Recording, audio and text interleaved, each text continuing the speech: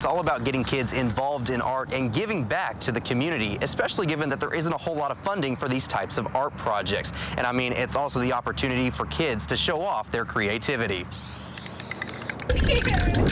Shake and spray. As far as what our basic outreach is creativity, you know, it's an open canvas, man. I mean, there's no wrong way to doing art is the way I see it. Artworks Midland wanted to get the youth in the community involved, and their involvement is about to be on big display at Pool Techniques Incorporated in Midland. We are kicking off our youth art project, Artworks Midland Youth Art Project. It's one of our very first community murals that we are doing with the city, trying to bring some kids out and just get them involved in artwork and stuff. The group partnered with Teen Flow, a youth ministry group, to start the project. And we like to get them also out of the house, get them somewhere that they can kind of pour into something positive and have fun with it, have fun with their peers, experience new things in the community. And the turnout was huge. It's an opportunity because, you know, a lot of people can't come here and because of COVID, but it's fun. It's appreciated.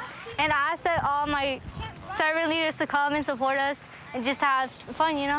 The kids are not the only ones getting something out of the mural. Local businesses are donating walls to bring more color to Tall City. I actually had a friend reach out to me on Facebook that showed me what was going on, and we had actually recently painted our building, and we just thought it'd be a great addition to it and to spread positive vibes down in downtown Midland because we really don't have much color down here.